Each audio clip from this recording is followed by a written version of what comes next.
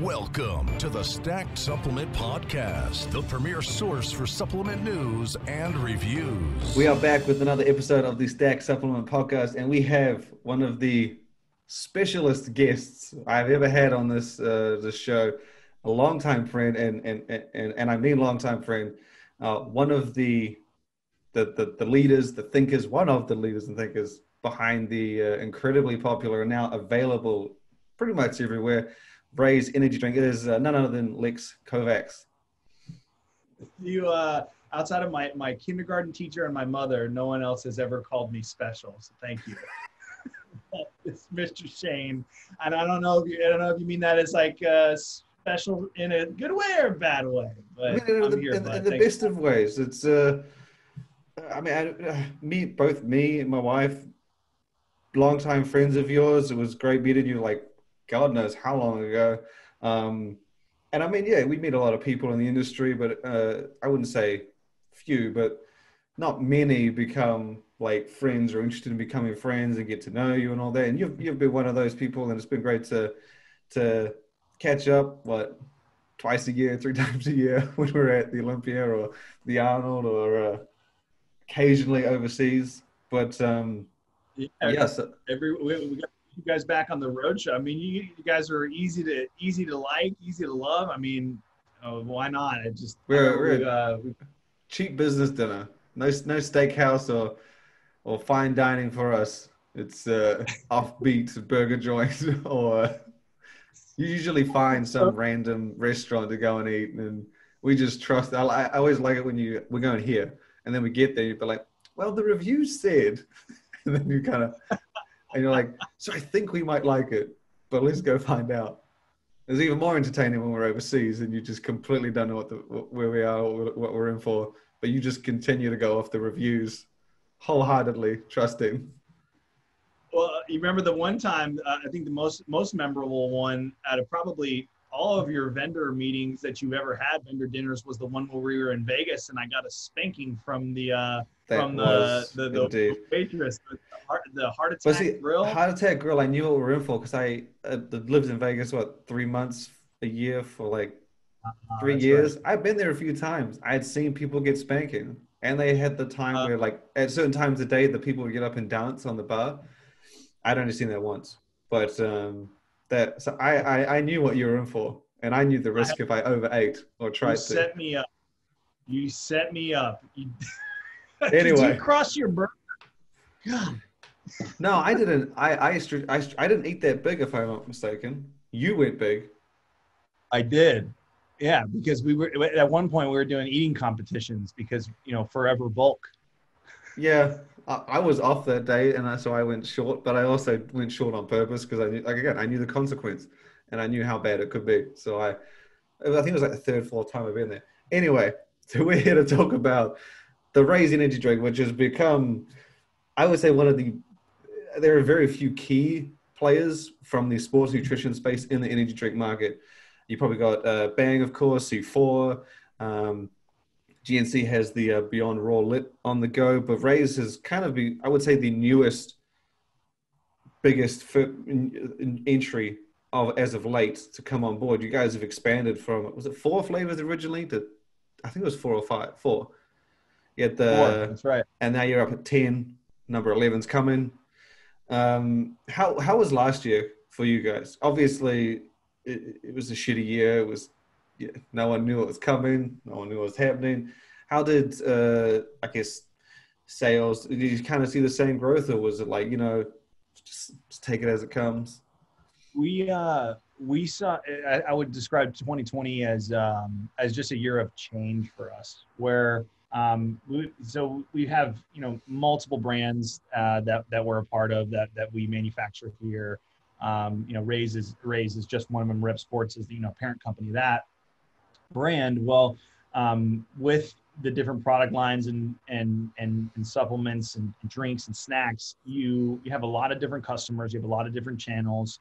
You have a lot of routes to market, and it's very difficult to focus when you're trying to do everything right. No company or person can do everything right all the time. It's just crazy. So when the pandemic broke out, a lot of our business was with the independent brick and mortar specialty stores here in the United States. The gym business was huge for us. As you mentioned, sports nutrition roots with RAZE. And, when the shutdowns happened, we thought the worst, because that was a part of our business. And what it gave us the ability to do is said, we have all of this basically white noise that is always in the background of, oh, I got to do this channel here, I got to do this over there. And it gave us a chance to finally focus on the only thing that was really growing at that point for everyone, which was e-commerce. So for the last few years, we've been kind of refining our direct to consumer customer acquisition with just the way that you build a relationship with the end consumer through content. And it takes a lot of trial and error. It takes plenty of time, and to do it in a profitable way, that's always like the pipe dream, is where you want to have a profitable customer acquisition where you're building a long-term relationship with that customer. They know your products, they believe in your products, and they become an evangelist for your brand because they feel a part of it. So we started some different strategies through the pandemic when we could just focus on digital advertising and building that consumer relationship, because everybody was home. Everybody was at home pretending to work and on Netflix all day long. So, it was a prime time for us to really just mash the gas and try some things out, because there was really nothing else to focus on. And I feel very fortunate that the team was able to really figure out a good stride and just a route of how to scale the brand. So as we started coming out of the pandemic, there were some huge changes in the market as far as distribution here in the United States and internationally with some of the major competitors. Performance energy as a whole, as you know, is just it's exploding. It's exploded. It's completely exploded. It's a different animal. So that gave us the ability to then stack our wins, and the business was changed forever. And now that the conventional channel is a huge part of our business, we've got direct to consumer really, really humming, and got a great following, and just being able to kind of get all the right pieces firing on all cylinders. It was a great year of change for us here. I saw the RAZE Insider program, or was that a product of the kind of direct to consumer focus? Because I think I only discovered that like months after it came about.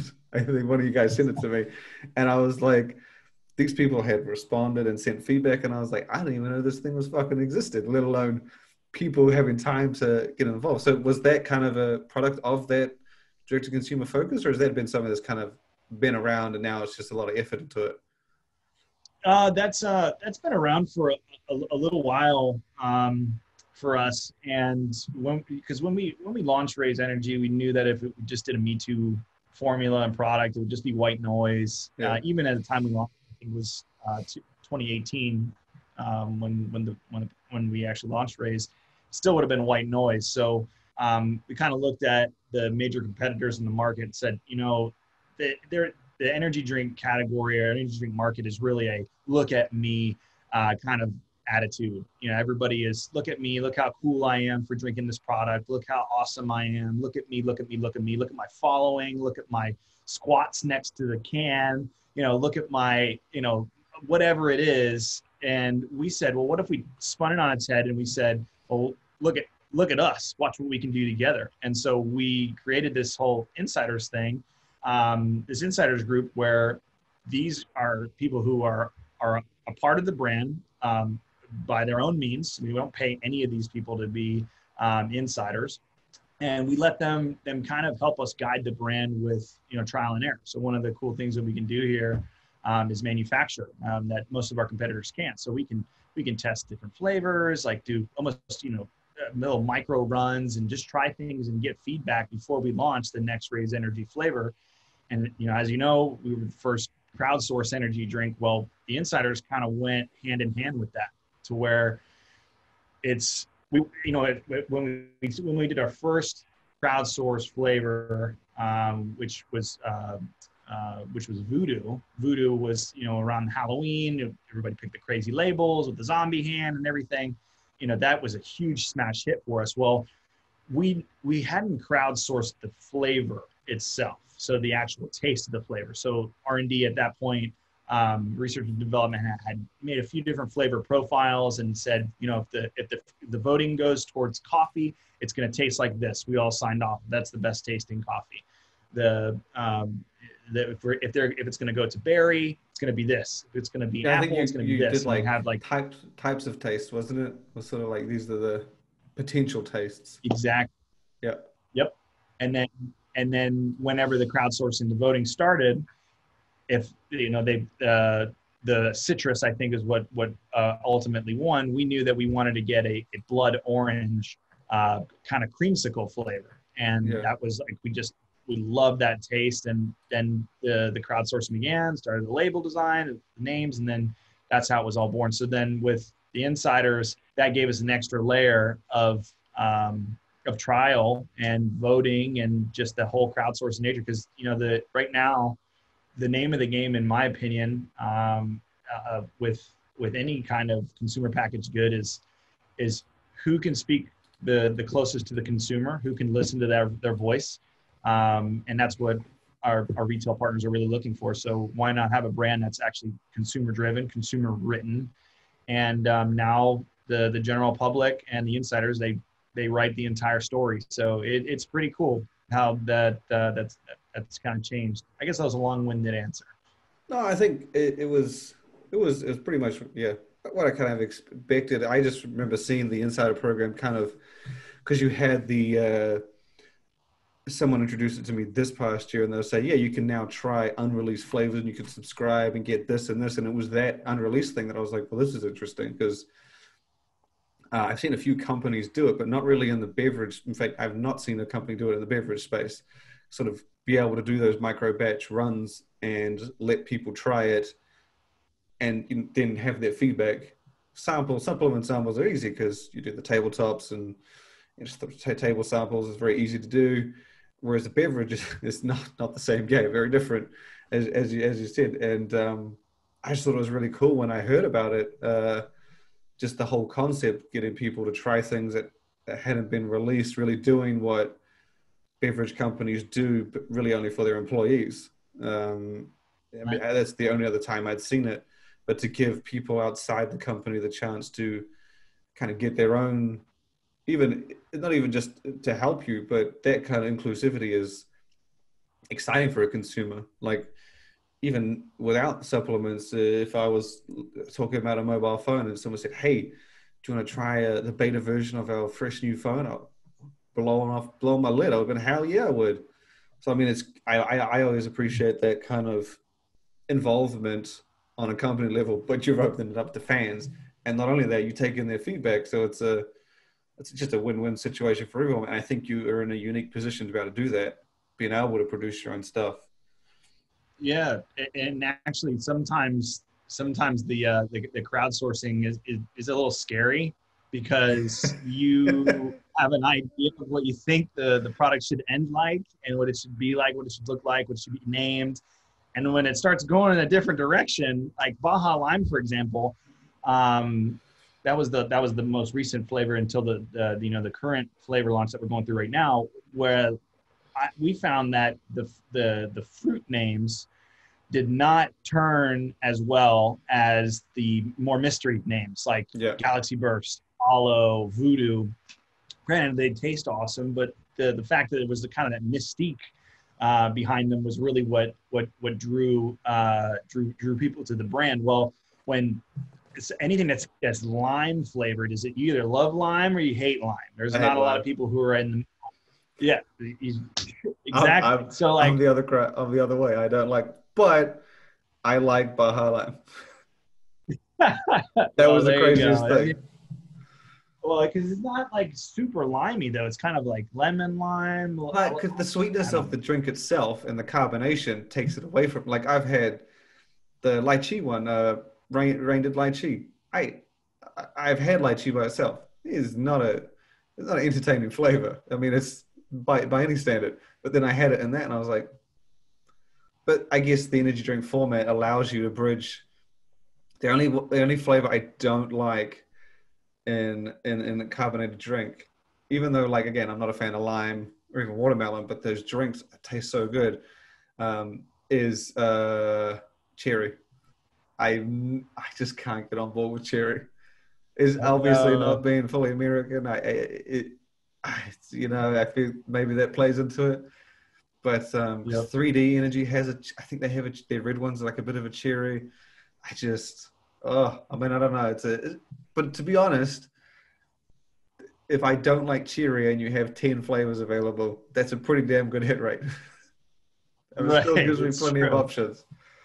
But the one thing I didn't like about the Baja was that that was the one with the coffee on it, wasn't it? With coffee.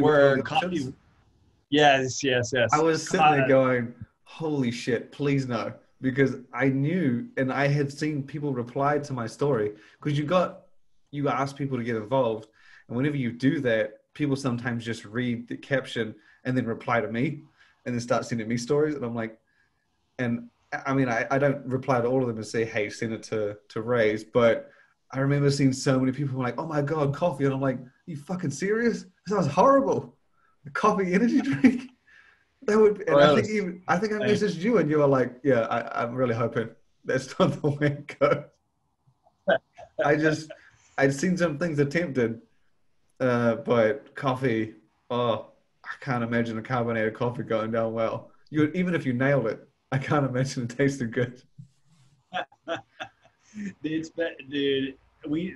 I didn't think it tasted good at all when we tried the samples before it launched. So that's why I told you, man, I hope it doesn't happen like that. But it was, I don't know, just an interesting way that we've kind of differentiated the product line. And you know what I also noticed is whenever you would share something about one of the flavor launches that we would do, you would get a lot of engagement on your social platforms. Like I noticed versus some of the other stuff that you post, your following would beverages themselves just bring a lot of attention. And the thing is, the images that I share of RAZE a lot of the times are those options. So sometimes if I share a picture of those 4 options, even without reading the caption, even without knowing what it's got to do with, they'll just say, I like berry. Oh, I like tropical. Oh, coffee looks good. They don't care what it's about. They'll just say, even if I shared like 4 beverages that are now available, people would still comment and just say, oh, I like the sound of that one. So it's natural that when you have a presenter of all these different options, people interact quite a bit. But when it comes to energy drinks, to me, it's like back in the day before pre-workouts were, I guess, overly like protein powder was sort of the big one. And people would always comment and say, oh my God, that protein sucks. Oh my God, this protein's the best. Nothing beats it. For whatever reason, they would do some research, find out this is this, and they like this macro and whatever they found their protein powder. Now I think energy drinks has taken on that same shape. Like you're loyal to RAZE, you think most others are shit, to the point where you're probably not even going to try anybody else's. And when you have a company like yourselves pumping out new flavors like so quickly, why would you even care about any others? If you like it, you got 10 different flavors to choose from. You got a buttload of caffeine. And you do that inclusion. So people feel involved.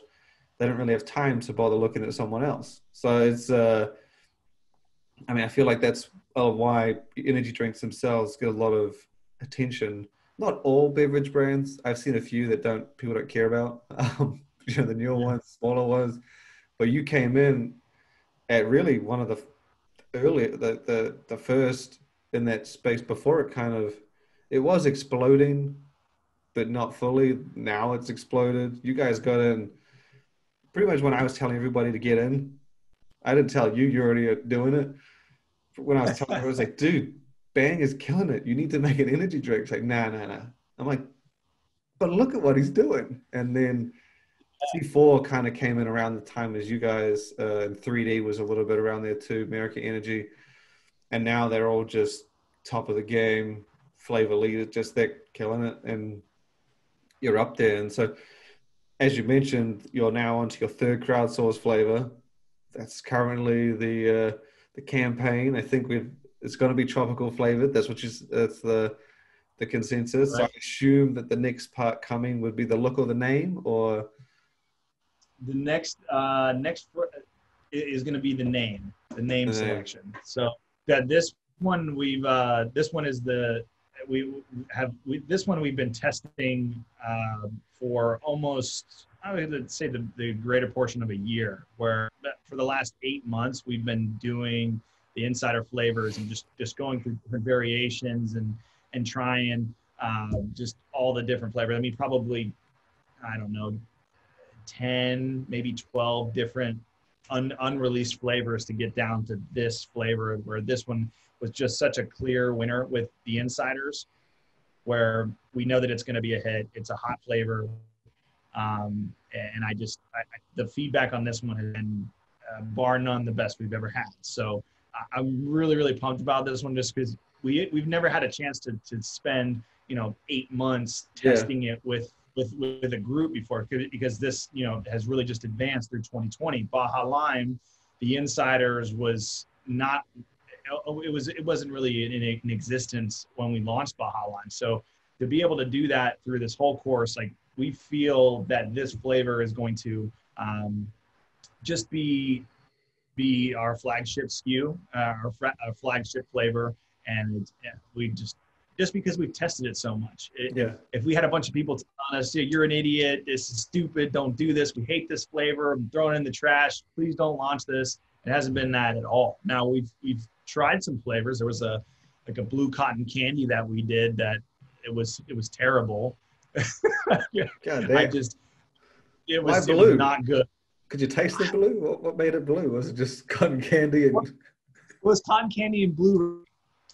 Oh, so, God damn. We figured we needed a blue can, so let's do a blue can and blue cotton. Well, actually, Chris Wagner, our president CEO, he loved cotton candy, but he's like the only person in the building that cotton candy. Like, we're all, like, myself, Lewis, our director of research and development, like, nobody else likes cotton candy but him, and he's always like lobbying for cotton candy. And it was funny, we launched it in the insiders, and they voted on it, and it was against a cherry flavor, your favorite. And the cherry won by a landslide, and it was just so bad. So, like, I guess that it's just further validation of, like, the process of how RAZE works. Is the head honcho over here he's all about cotton candy, and still. So this is the first one that the insiders have really, the first one that the insiders have had kind of input, because I know that Voodoo was August, September, and then you did Baja Lime only 4 months later, 5 months later. That's right. So this one is kind of been a long time coming. So you're right, you've had plenty of time to really test it thoroughly with insiders. So, I mean, I have high hopes based on that. Tropical, I have had other energy drinks have done it. It's a hard one. It depends the route you went, because, I mean, you can do tropical with a smaller variety, but I think it's that tropical juice sweetness that you need to nail. And if you can hit that with that carbonation of an energy drink, pretty much a carbonated fruit tropical juice is what I've found is best. But a lot of people sometimes lean towards a certain fruit, and then you just like, and then the combination is out of balance and doesn't taste sweet, and you're like, this is piss. And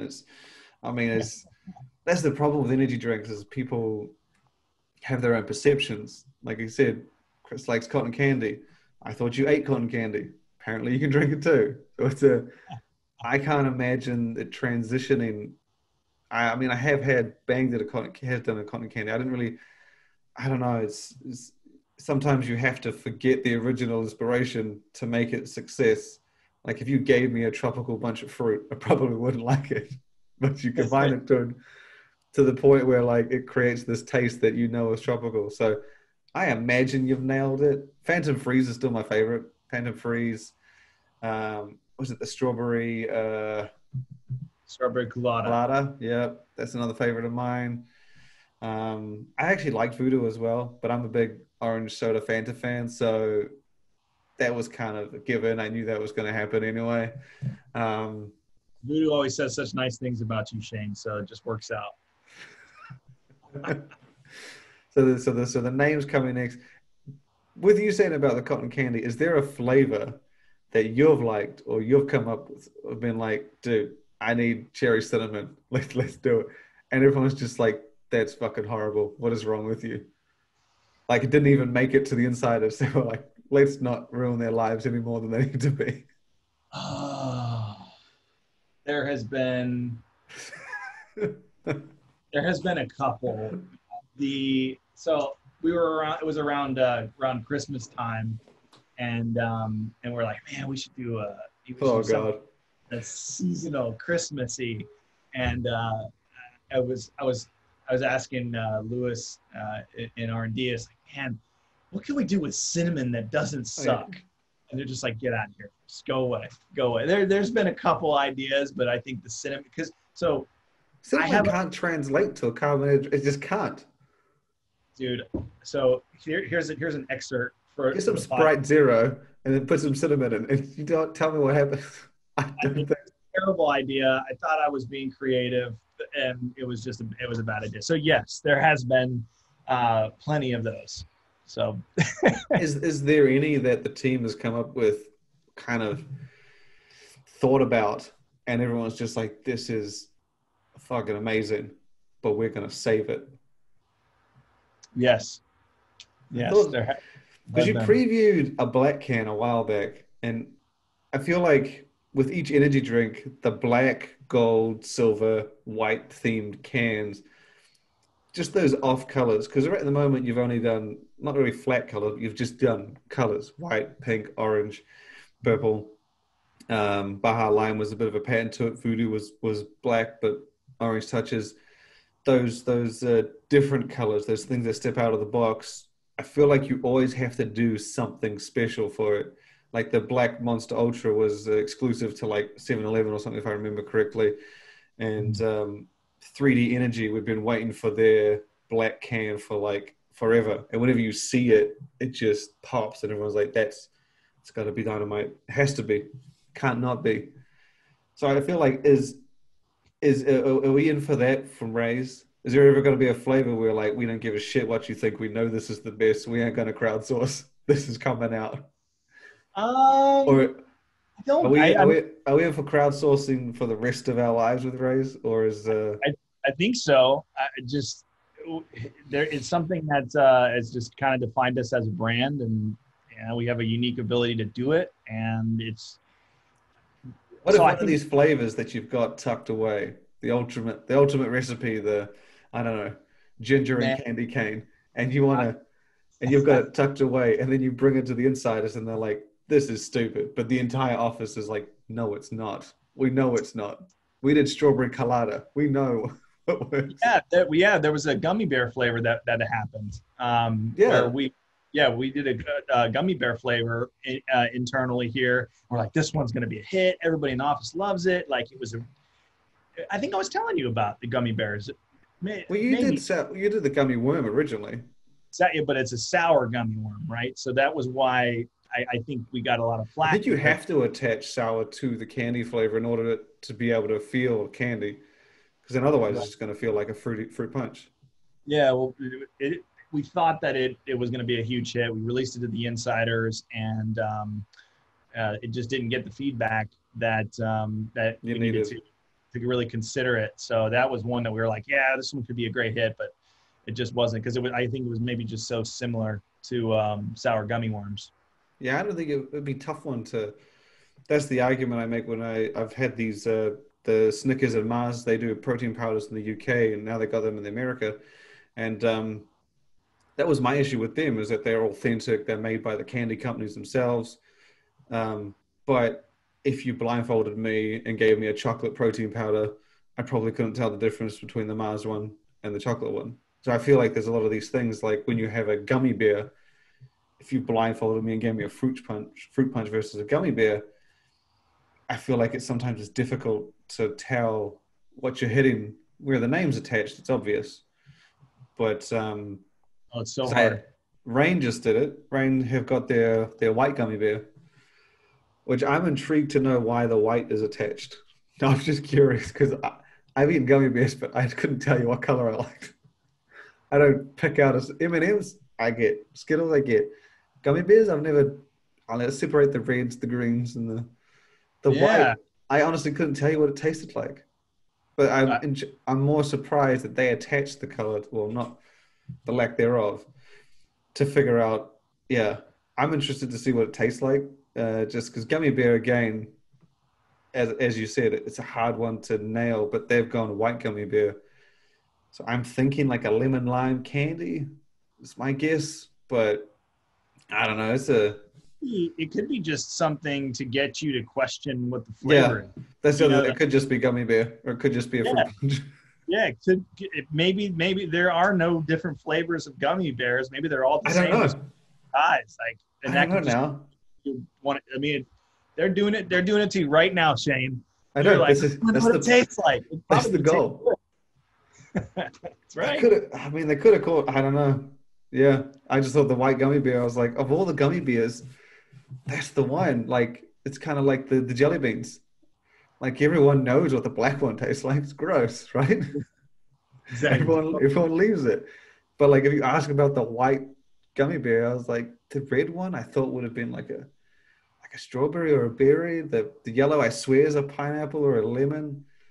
But the white, I'm like, that's nobody. That's the ghost gummy bear. No one likes that. The ghost of gummy bear past. Anyway, so yeah, I'm interested to try this tropical RAZE. So the name is up next, and then obviously the can design should be fun. And yeah, I think you've built a pretty incredible just system, really.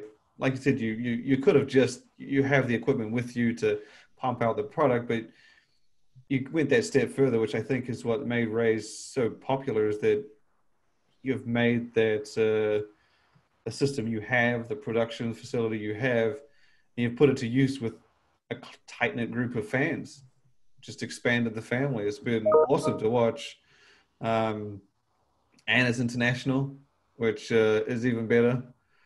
I remember, was it last year? No, year before.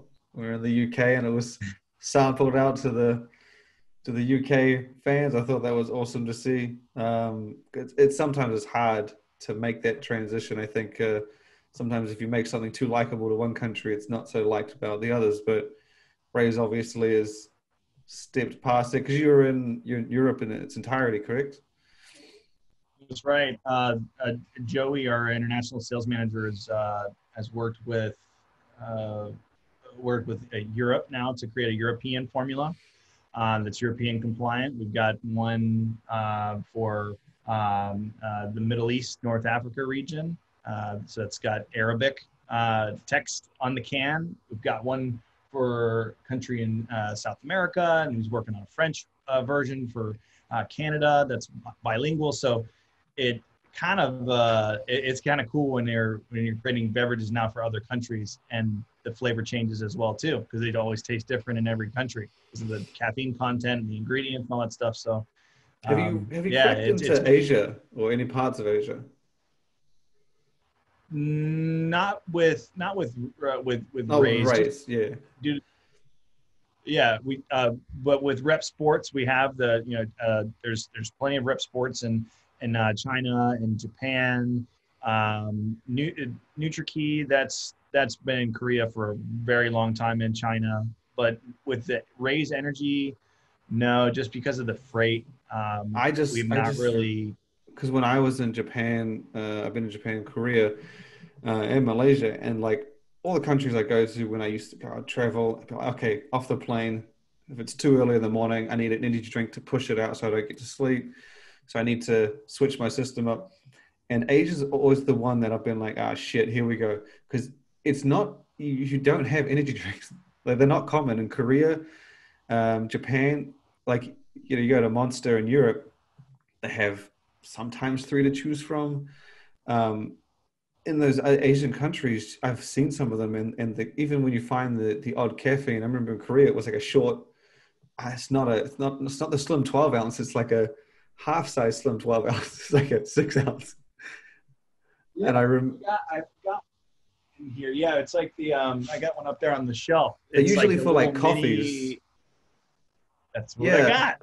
Yeah, they're usually coffees, and I've seen them over there, and I'm like, God damn it! And they're expensive because sometimes the convenience stuff over there is high price, and I'd have to buy like three just to give me a kick. And I'm like, and you're also not even given the option of no sugar a lot of the time. So I've always been interested to see how one would transition into that market because it's obviously energy is probably carbonated energy is probably not that big there as it is in other parts of the world. But I would just love to see a big, juicy American patriot RAZE in the aisle in the cooler, just next to the short, stocky things. Like you waving that the Freedom Pop, is it? The red, white, and blue. God, that would nothing more American with that giant 16 ounce next to the little one. I don't think you get any better than that. I should take one next time. I should take one next time and just put it in there and just take a picture. No one will ask, and I just to show you, because God, it would stand out like a sore thumb. I mean, it's bigger than some of those Coca-Cola bottles. It would. I think with energy drinks, it's like it's a consumer habit. You know, like it is. There's people like in Japan, for example, they've got vending machines everywhere. It's a huge part of the culture. Oh yeah. Those little cans come out of the vending machine, sometimes hot, full of coffee. You know, sometimes they're just little Red Bull cans that are, you know, just tiny. Like I struggled to even find the Red Bull in there. It bugged me that I was like, they had all these vending. Some did. You'd get like rows of vending machines, but then the one-offs, I had to guess because I was like, I didn't see Red Bull. I'm like, there's got to be something in here, and I hate coffee.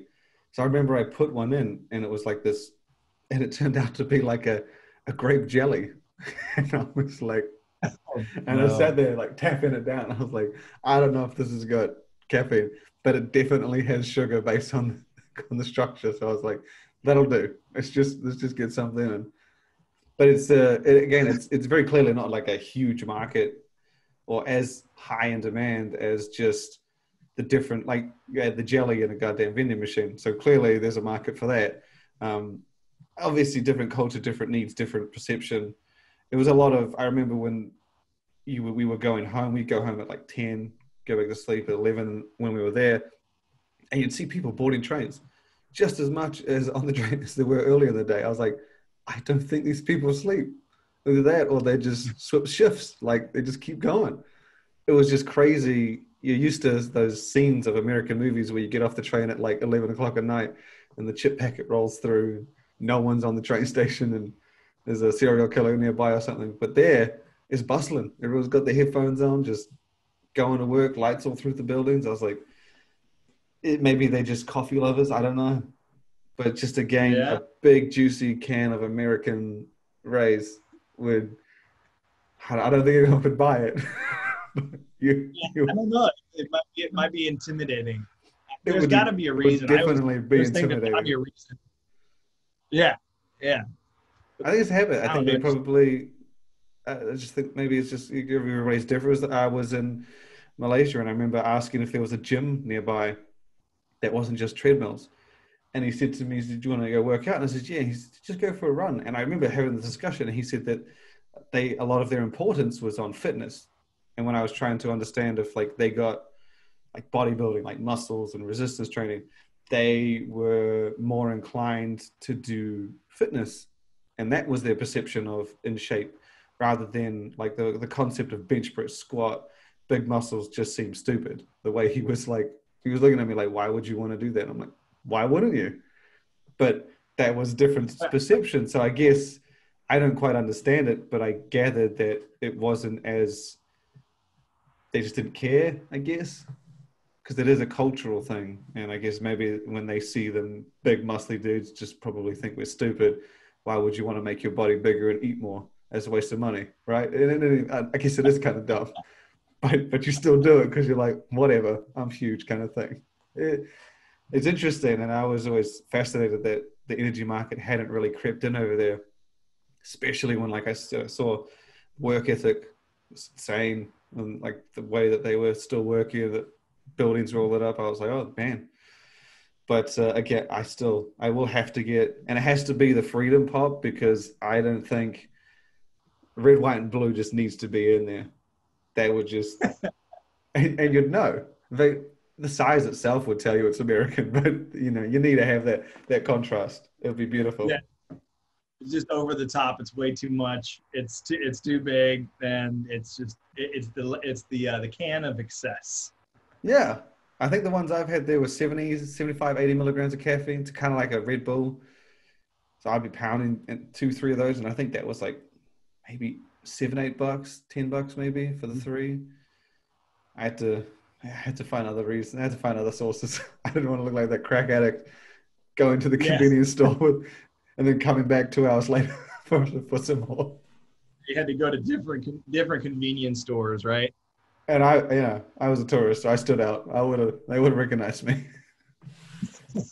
Oh, it was great having you on for the episode. It's definitely awesome to hear the ins and outs. But yeah, definitely looking forward to the tropical launch and trying it, of course, and hopefully seeing you soon. Absolutely, man. It's time to get back on the road and get back to normal life. So thanks for having me.